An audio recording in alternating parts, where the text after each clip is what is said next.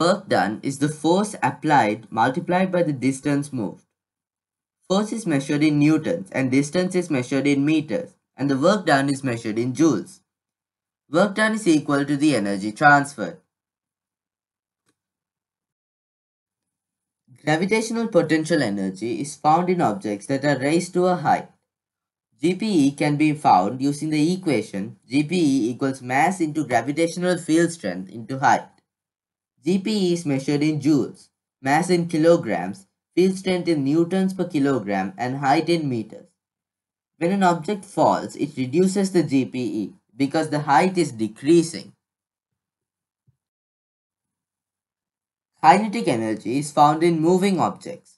You can calculate the kinetic energy using the equation Ke equals half mv squared, half into mass into velocity squared.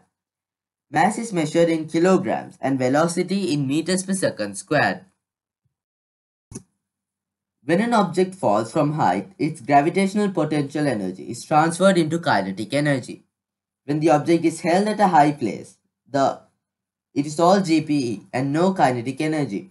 But when it is dropped, the kinetic energy increases as the gravitational potential energy decreases. And right before the object hits the ground, all GPE has been transferred into kinetic energy. Power is the rate of transfer of energy. Power is measured in watts. You can calculate the power using the equation power equals work done over time taken, where the work is measured in joules and time in seconds.